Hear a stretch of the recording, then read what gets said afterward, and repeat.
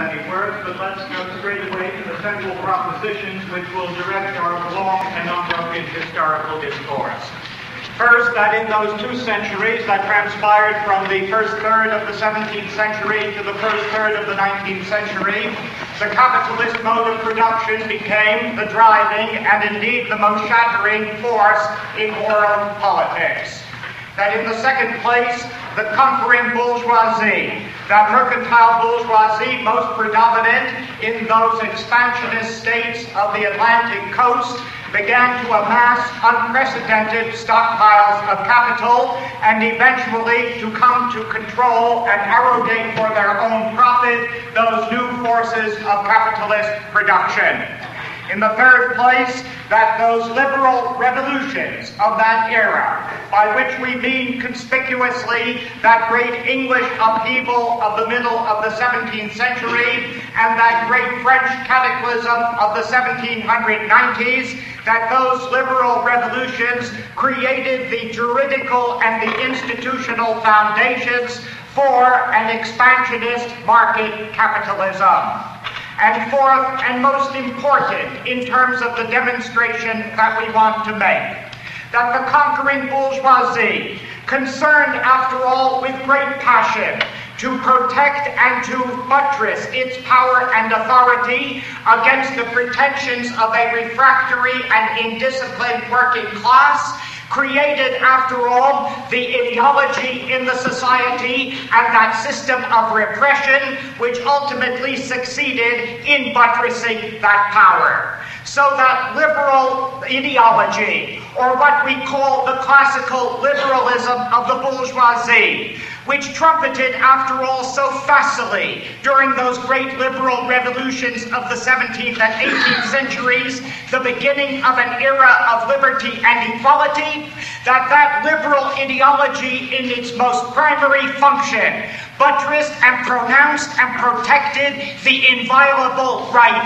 of private property, so that the prerogatives of property and of profit began to run roughshod, began to ride herd over all of those collective conventions, over all of those earlier habits of work, over all of those social norms of pre-capitalist society, which Edward Thompson, in a felicitous phrase, has called the moral economy of the poor. So that the implacable and abstract laws of the capitalist marketplace, what Richard Tawney once called the political arithmetic of the capitalist era, began to dominate and to regulate the lives of masses of men and women, reducing them, if you please, along with their environment, to the status of commodities of production, usurping from them the fruits of their labor, and at the same time rendering them passive in the process of work itself. So that in the final analysis, there was a shattering and a destruction of that social framework of protection which men and women had traditionally clung to in order to protect themselves from the ravages of unprecedented private property. You see, what we are saying is that something happened of a great historic importance, a mutation of great historic importance between the 17th and the 19th centuries. What Karl Polanyi has called the Great Transformation. That historic interlude, after all, of very real economic acceleration and just as real cultural cataclysm, when the social rapport and the social relationships of human beings and the moral values of human beings disintegrated on the capitalist marketplace. We're talking about that profound rupture in social practice to which André Pietre has called our attention in an extremely penetrating book called Les Trois Âges de l'économie, the 3 ages of the economy, when Professor Pietre distinguishes between what he calls the économie subordonnée, the subordinated economy, and the économie dominante, or the dominant economy. For by the subordinated economy, Piatre means those economic systems of pre-capitalist societies, whose practices, after all, in some manner, however imperfectly, reflected the moral code and the customary usages of the community. And when he talks about économie dominante, or the dominant economy, he is talking about the economic system of the emergent capitalist societies, in which the purposes of profit and of production at any cost ran roughshod and transcended any other moral and cultural and psychological consideration. In the final analysis, we're talking about that radical and, if you please, traumatizing impact of bourgeois liberalism. Or to put it more precisely, we're talking about that radical and revolutionary change which liberalism wrought in the conception and in the prerogatives of private property. Because you must remember that over long ages, from antiquity through the 17th century, it's one successive society after another, that even the governing classes and their ideologues treated private property as a social convention. In other words, as an institution which society itself had created, and consequently which it could control, which it could limit, which it could even abrogate in the interest of some transcendent good, whether that be the service of God, whether it be the preservation of the social organism, whether it be the protection of the poor. But the bourgeoisie and its liberal ideologues in the emergent capitalist societies did not treat private property as an artificial convention. Instead, they came to treat it as what they called a natural and inviolable right, that it was an institution that predated the organization of society itself, that was born in the state of nature, that consequently conferred upon man and upon the uses of property a naturalness and an inviolability that made it immune to any kind of social restraint or social coercion.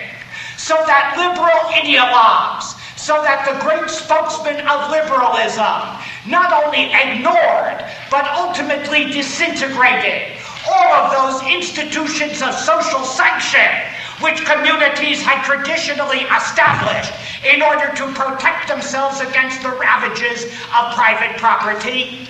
So that now the atomistic individual, detached, if you please, from the community itself, serving only his own profit and his own ego and his own self-interest, was rendered free to accumulate, to dispose of, to use his private property as he saw fit, regardless of the consequences that that accumulation and use might have upon masses of men and women and upon the human environment in which they had to live. We are talking about cataclysm. We are talking about profound transformation. And how is it, after all, that we fathom the depths of that great transformation? How is it that we can come to grips with this project of liberal capitalism, which liberated a propertied elite from all social restraint, which liberated it to do what it would with its property? How to come to grips with that? Perhaps it would be well, in the first place, to pause, if even briefly, to underscore in general the critical importance of the institution of private property, of ownership, and of accumulation in those societies which are anchored in a regime of unequal private property, so that we understand in the gut, in the viscera, and in the tripe so that we understand that the quality of life in such societies, or even the possibility of life in such societies, perforce reflects the way in which the material goods of those societies are concentrated, distributed, and used. And then, with a somewhat longer foray into history, it would be well for us to pause and to traverse long centuries of the past, to go back even to antiquity, and to march through to the 17th century, to find out even cursorily how those societies previous to the dominion of market capitalism viewed and treated the property institution, so that we come to understand what a profound transformation the modalities of market capitalism involved, and not less, so that we come to discover, perhaps for the very first time, that in history there has been a long and unbroken tradition of protest and subversion against the excesses of private property and even against the institution itself, which has been mounted by the deprived poor of previous societies. And are we laboring the obvious if we say that we are concerned to underscore the importance of wealth and accumulation in societies based upon unequal private property? No, I think not. That you see, it seems to me that we have become wholly unaccustomed really to reflect seriously about the institutions which are most dominant in our own lives. Think how very readily we come to accept as perfectly natural and the norm the most questionable institutions. Think how readily we accept the most outrageous social arrangements and consider them somehow to be the norm.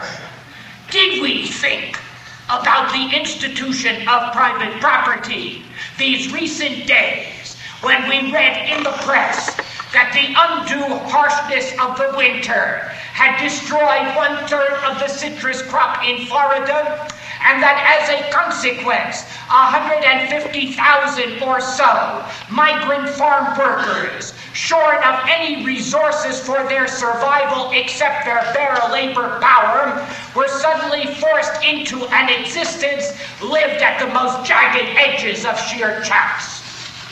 And did we think about the property institution when we discovered in that searing book of Susan George about that unprincipled power of agro-capitalism over the food supply of the world, that in any 6-hour interlude, on any day of any week in this world, that 2,500 adult men and women starve to death?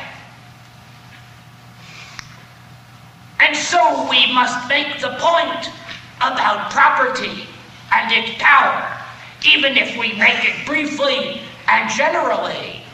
Because you see, when we look into the past, even cursorily, at the societies that have gone before, or if we cast a glance over most of the societies in the contemporary world, we are clearly struck by the fact that private property is the great divider between human beings and between social classes. That it is those, after all, who have arrogated to themselves a substantial quantity of private property, who have arrogated to themselves considerable wealth, who constitute one side of the social scale, and who are, after all, free of any great fear about want on the morrow. And they are distinguished from the mass of men and women in most societies who, lacking either considerable or any private property and wealth, don't really quite ever know whether they will make it on the morrow. What we are saying is that in its most accessible form, the importance of private property in societies based upon that institution, the importance has to do with security. That the rich, after all, don't have to worry about starvation. And that's critically important in most societies. That they can protect their children against the dread of want. That they don't have to take jobs that they don't like. That if they choose to do so, they can free themselves from the drudgery of alienated labor. That if they are so disposed, the rich can surround themselves with an environment which makes of life something of an artistic thing. That if they are so disposed, they have quick and ready access to the traditions of Western culture. Oh, look, I don't mean to say that the rich necessarily or even generally will live meaningful and creative lives. Others may tell you that, not I.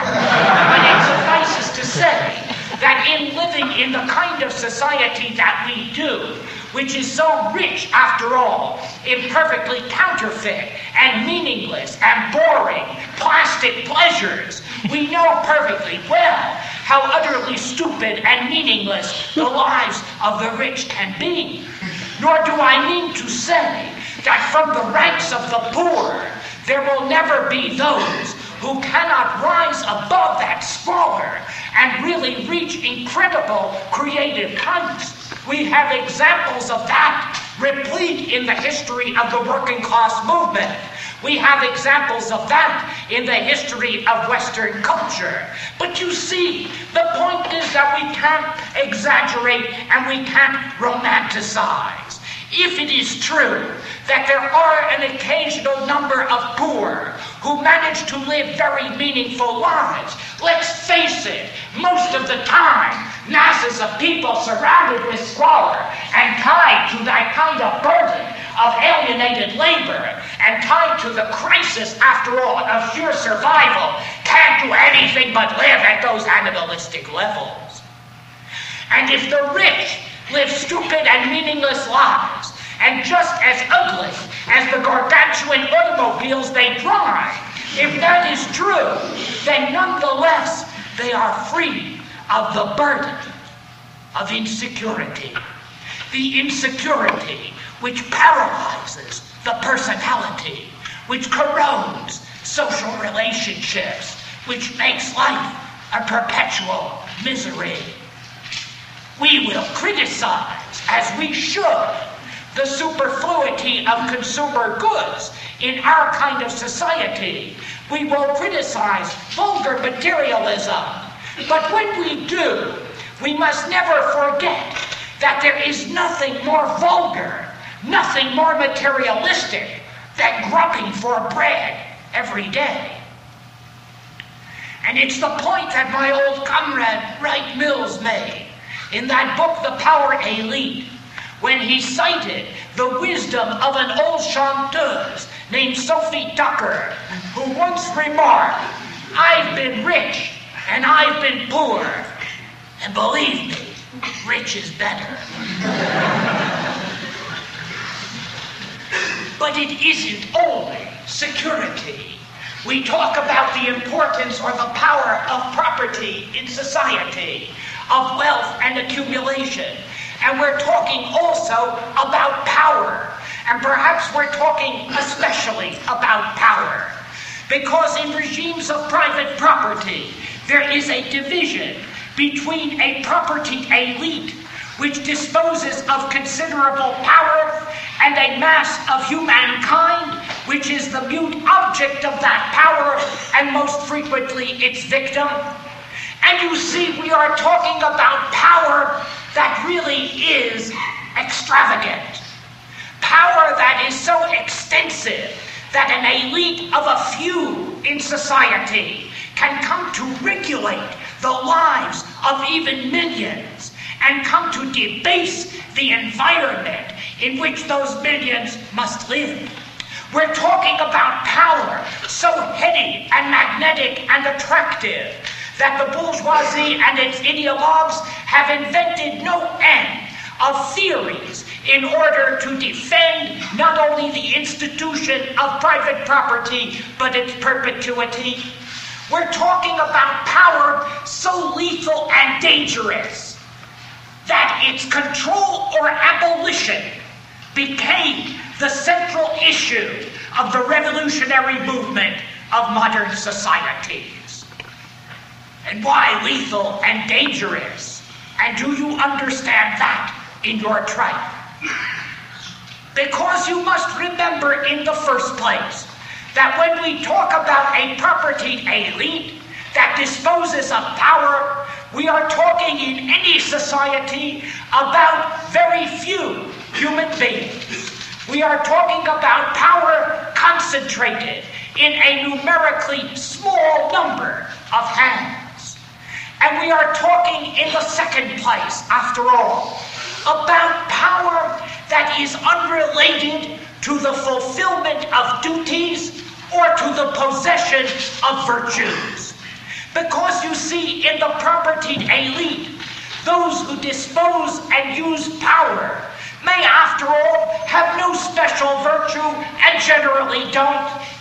Such an entrepreneur, for example, may be the fortunate descendant of that mistress of the Restoration, King Charles II, to whom was given a royalty for every ton of coal mined on the Tyne Valley. Or that entrepreneur may be the descendant of the most unscrupulous moneylender who battened on the misery of the poor. And remember, in the third place, that power is exercised through a state, that it is the state in regimes of unequal private property which becomes, in a sense, the instrument of the propertied elite, and which bends its legislation and institutions to meet the needs of that elite.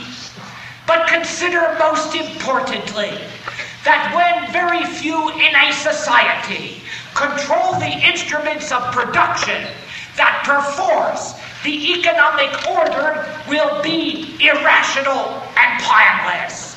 We're talking about capitalist economies in which, after all, production has no relationship to need in any particular specific sense, in which, after all, what is produced isn't based upon what is socially discernibly useful, but is based upon what will sell and what will profit. We're talking about those capitalist societies in which, after all, entrepreneur may build luxury housing, while housing for the working class goes a-begging, in which the state may budget for great military expenditures and advances, while medical care goes a-begging. All of that, you see, we understand. And we must remember.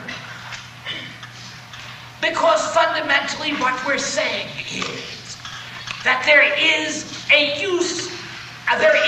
motive in the production of goods in these societies which is specific and concrete and which is simply profit, and that for that profit anything may happen and anything has happened in these societies. That the propertied elite in pursuit of profit have adulterated products, that they have wasted and exhausted veins of natural resources, that they have corrupted parliaments, that they have combined to raise prices artificially, that they have, after all, gone into the third world and brutally exploited the laboring masses of those areas. Yes. Yet, there is something unstable about it. And that power, which is exercised then by those who are the property elite, and that security that they enjoy, that all of that causes them, forces upon them, imposes upon them constant vigilance. Because all modern capitalist societies are riven between antagonistic classes, and consequently there is a constant alert to prevent the refractory and undisciplined laboring classes from invading the property, invading the prerogatives of the rich. And so it is that in these modern societies, that property elite, concerned as it is to prevent that, to impose that law and order, to prevent that invasion of its property, becomes rich in the ways of repression, rich in the ways of ideological imposition. That what it does is to deploy finely honed instruments of repression, finely honed instruments of ideology. We're talking, if you please, about the use of physical force, that constant appeal to the constabulary and to the army, to crush the strike activities of workers, or to break up demonstrations in the street. We're talking about the even more persistent recourse to what I call legal coercion. I'm talking about those sophisticated legal codes, those property codes, the finest instrument of the liberal age that meted out such draconian punishments against any invasion of the right of private property. We're talking about the regime of prisons, so that the most pathetic violators of the property code, the ones who stole because they had to eat and survive, were sent to prisons in part in order to be retrained and retrained, to come out into society once again disciplined and able to work within the capitalistic marketplace, but in part also so that they were out of sight, so that their very crime against property didn't prove and didn't demonstrate so visibly that the whole society was based upon theft.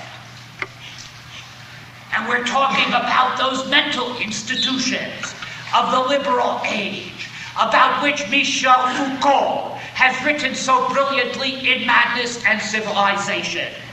Those mental institutions where the mad were sent, those who cracked up and became insane before the rigors, after all, of the market society, and were sent off to those new mental institutions live, so that they should learn and admit their guilt. And the guilt, after all, their failure to know how, their failure to be willing to play the game of the capitalist market. And in the final analysis, you see, we're talking about that persistent effort of the capitalist bourgeoisie from the end of the 18th century on, that persistent effort to discipline the reserve army of labor into a reliable industrial workforce. The transformation of what Louis Chevalier once called the classe dangereuse, that nomadic class that came from the villages, that wasn't sedentary, that wasn't disciplined, to convert that dangerous class into a classe laborieuse, a laboring class, sedentary, dull, disciplined, obedient, accepting. To transform the vagabond of the 18th century, the wanderer from the village, the mendiant, the beggar on the road, the one who left the village because it was overpopulated, because there were enclosures, because there was no longer opportunity, and wandered perforce into the city, to convert that beggar, that wanderer, accustomed to that errancy, to convert him into the industrial worker. And there, the law played its part. And there is the Napoleonic Code, written in the first decade of the 19th century, which says in one article that the primary duty of every citizen is work, and which says in another article that mendiance, that begging, that wandering is a crime punishable by prison. And so you see what capitalism is based upon institutionally in the 19th century, that the factory and the prison will go hand in hand, that together they will insert, they will integrate, they will discipline the refractory and the undisciplined and make them the producers of the wealth of society. And you see, you have to ponder that a little bit. You have to pause about that a little bit. And you have to think about what the human cost of that integration into a dehumanized capitalist production was upon those who had been wanderers and those who had been refractory and those who had been accustomed to the village, before you really fathom the power of the capitalist elite and fathom the importance of the private property upon which they rested their power. Consider that you are talking about the breaking of human beings. That you are talking about people, after all, who were peasants and artisans, who were accustomed to living in the outdoors, who were accustomed to errancy, who were accustomed to yielding to needs for indolence and needs for leisure. And they were forced into the city. And in the city, they were disciplined by the imperatives of the marketplace. They took their jobs in the factory. They were riveted in one place, forced to work those 15-hour days, to go home to those ugly working-class quarters, no longer part of a community, alienated, uprooted, anomic, and more than that, bombarded and pulverized ideologically, told that 15-hour a day was their guarantee of salvation in this life and their guarantee of salvation in the next. Pulverized ideologically, told that their human worth and their sole mission in life was to perform that god-awful work. Think about that. But repression, we know about repression. We know perhaps less about ideological hegemony, and that's the other side of the coin. And that capitalist elite, that property elite, so rich in honing the instruments of repression, no less inventive in grinding out theories to show the legitimacy of the regime of private property, and more than that, its inviolability. And you hear the arguments over and again. There is the psychological argument, and it is propounded over and again in these liberal societies. And the psychological argument in defense of the legitimacy of the private property regime goes something like this: that human beings need an incentive in order to work, and that the only incentive that really is fruitful is the incentive of the promise of acquiring property, is playing to the acquisitive instinct, and that the labor that is then produced in pursuit of that property is for the good of society, because human beings will work only if they think they will profit, and in doing that for their own profit, they contribute to the social good. It is Bernard Mandeville, that liberal ideologue of the early 18th century, who put it in the crispest formulation that private vices equal public goods, that private egoism of the individual ends up with the good of the whole society. Spurious from beginning to end.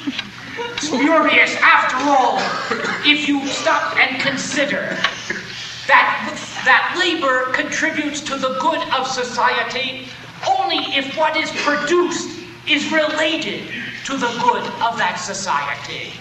That after all, those who manufacture poisonous gases for war may work very hard and amass great profits, but only the bizarre few would consider them great contributors to humankind. But something more than that. This whole psychological theory is really built on a very strange and warped and narrow and capitalist reading of human nature. It is that human nature needs the drive of personal acquisition before anybody will do anything. And after all, ignores those bodies of evidence which indicate that men and women in other kinds of cultures, under other sorts of cultural influences, will produce and create and work assiduously for purposes that have nothing to do with market gain and with personal profit. And it is to that theme that Karl Polanyi, after all, dedicates some of the most telling pages of that brilliant book, The Great Transformation, because he talks, after all, about those simple societies, about those primitive communities in which work goes on by a rhythm of other purposes and other motives than private gain. Or consider what Thorstein Veblen told us so very brilliantly in that book, The Instinct of Workmanship, written more than 50 years ago, when he made that very important distinction between work and labor. So that work is something creative, something that human beings may want to do and work very hard at and do for long hours because it brings them pleasure, because it creates something, as distinct from labor, which is alienated, which is gross, which is boring, which is monotonous and dehumanizing. Oh, and so we have the ethical argument. And the ethical argument which we hear by the liberal ideologues runs something like this, that private property perforce is the reward for human effort. It is the reward necessary because human beings put out, because they make an effort. Ridiculous. Ridiculous when you stop to think of the huge numbers of human beings who put out effort all the time. Those migrant farm workers in Florida, and who get nothing in return for their effort. And certainly not vast accumulations or vast amounts of property. And so then the argument shifts a bit. And it is not reward for effort, but reward for ability. Yes, but a certain kind of ability. The ability to make money. And so it is that in Balzac's Illusion Perdue, in that great novel Lost Illusions, he talks to us about a writer and about a painter who create nobly and virtually starve to death, while the vendors of literature and art, the ones who play the market, wax wealthy. But no. The most fruitful argument that the liberals put forward was the one that was inscribed in their most sophisticated political theory. The one that came first from that great liberal ideologue par excellence, John Locke, to whom we will return over and again in our discourse. But that is the argument of political theory, that private property, after all, represents a natural and inviolable right.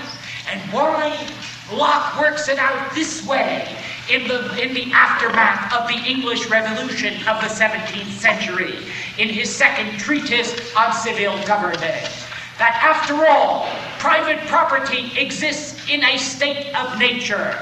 And because it exists in this abstract state of nature, because it is part of man's natural environment and natural habitat, that private property predates society and cannot be violated by it.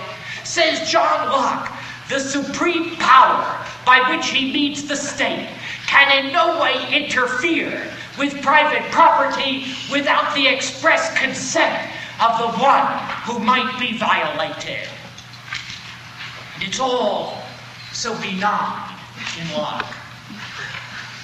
Because you see, there is this lovely state of nature. And there are these lone, atomistic individuals. And they go about and they have the problem of sustenance and survival. And so they pick up acorns. And they pick up apples. And occasionally tufts of grass, as he says. And consequently, when they mix those acorns and those apples and those tufts of grass with their labor and with their sweat, those acorns and apples and tufts of grass become theirs. But Locke knew better. Locke lived at the end of the 17th century, and he knew it wasn't about acorns and apples and tufts of grass, that it was about huge estates and about huge mercantile fortunes, and that what he was pouring into political theory was already the commonplace of great capitalist farmers who wanted no restraints against enclosures, and was certainly the attitude of those merchants who wanted no restraints in behalf of the artisan or in behalf of the consumer against their mercantile practices. All of it became the religion of liberalism, that it existed in the state of nature, that human beings had mixed it with their labor, and it was theirs by right. For that you need a good cynic. In 1908, there was one. That was Anatole France. And Anatole France, genial, sarcastic, satirical French novelist. And he wrote a novel called Penguin Island. And Penguin Island is, in Anatole France's terms, a kind of veiled history of civilization. Very funny, and very precise. And he gives us a much better interpretation of the origin of the property institution and how it is maintained than picking up acorns and mixing them with your labor. Because you see what Anatole France did, a very funny thing, didn't he?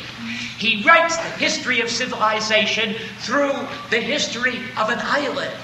And it is an island where a silly old Breton monk named Mael went in search of converts. And he got to that island, Saint Mael, and he found only penguins. So he converted them. And having converted them, taught them all the institutions of humankind. They were running around naked. And so he raped the female penguins in claws, and only then did rape set in. And they had been running around with communal property, and they began to settle those affairs themselves. And it goes something like this. Now one morning, as the blessed Mael was walking in the valley of Clange, in company with a monk of Yvern called Bullock, he saw bands of fierce-looking men, who had once been penguins, loaded with stones, passing along the roads. At the same time, he heard in all directions cries and complaints mounting up from the valley toward the tranquil sky. And he said to Bullock, I notice with sadness, my son, that since they became men, the inhabitants of this island act with less wisdom than formerly. When they were birds, they quarreled only during the season of their love affairs. But now they dispute all the time. They pick quarrels with each other in summer as well as in winter. How greatly have they fallen from that peaceful majesty which made the assembly of the penguins look like the Senate of a wise republic. And then, Bullock, my son, why? Why are they murdering each other in this way? And Bullock answers, because he's smarter than Mael. From a spirit of fellowship, father, and through forethought for the future. For man is essentially provident and sociable. Such is his character, and it is impossible to imagine it apart from a certain appropriation of things. Those penguins whom you see are dividing the property among themselves. At that moment, the holy Mael clasped his hands and sighed deeply. Do you see, my son, he exclaimed, that madman who with his teeth is biting the nose of the adversary he has overthrown, and that other one who is pounding a woman's head with a huge stone? I see them, said Bullock. Yes, they are creating law. They are founding property. They are establishing the principles of civilization, the basis of society, and the foundations of the state. While the monk Bullock was pronouncing these words, a big penguin with a fair skin and red hair went down into the valley carrying the trunk of a tree upon his shoulder. He went up to a little penguin who was watering his vegetables in the heat of the sun and shouted to him, "Your field is mine." And having delivered himself of this stout utterance, he brought down his club on the head of the little penguin, who fell dead upon the field that his own hands had tilled.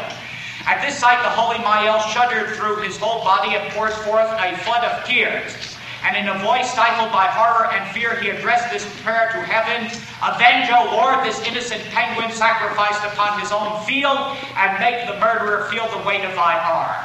"Take care, Father," said Bullock gently, "that what you call murder and robbery may not really be the defensible institutions of war and conquest, those sacred foundations of empires, those sources of all human virtues and all human greatness.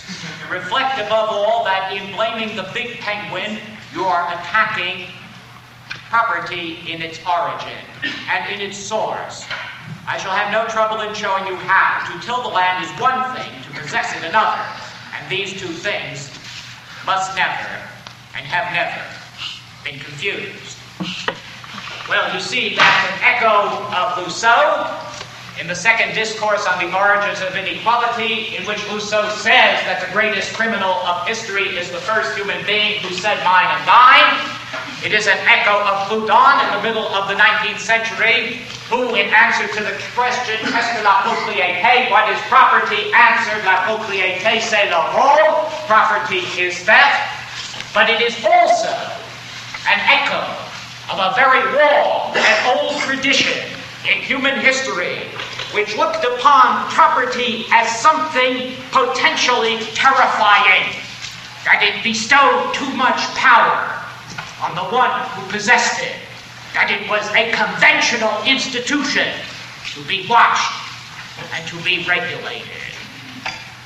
One other note on the question, to say it now and drop it for the rest of our discourse. There is yet another interpretation of property, and I let you do with it what you will. It is the Freudian interpretation of property. It appears in a marvelous book by one Ernest J. Beaglehole, who is a Freudian analyst of this question. And it turns out that to the Freudians, the property or the acquisitive instinct, the trait of acquiring property, is closely related to the excessively anal retentive personality. That after all, that anal retentive personality begins with an inordinate desire to hold on to its own excrement. And consequently, when that excrement finally comes out, begins to play with it as an infant knowing no better. It is then told, after all, that that excrement isn't such good stuff for playing around with, and consequently it plays around with the next nearest variant, which is mud. And mud, after all, dirties a great deal, and certain taboos and inhibitions are then imposed, and it plays next with sand, and goes to the sandbox, and in the sandbox begins to see that sand sparkles, and then begins to look for colored pebbles that sparkle, and then, as that infant, anal retentive to the core, grows up, those colored pebbles turn into coins, and coins into big